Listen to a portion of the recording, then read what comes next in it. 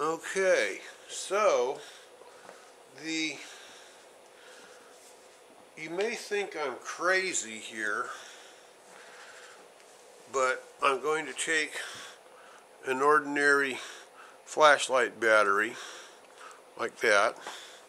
I'm going to tape it right here like this in the spokes here of this bicycle like that for weights. Okay, now what those weights do is they make the wheel so it's unbalanced.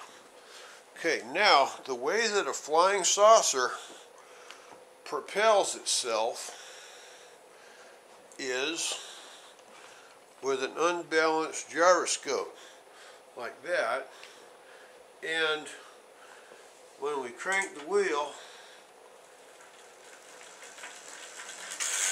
it bounces up and down like that. As you can see,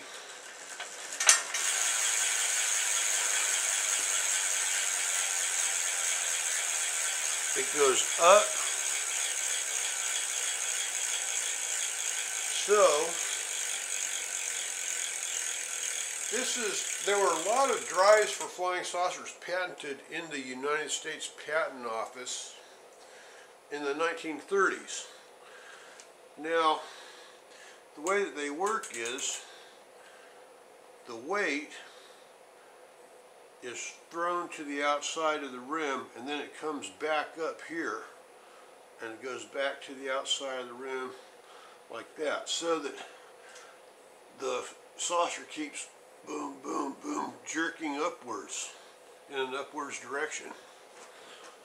And that can be used in outer space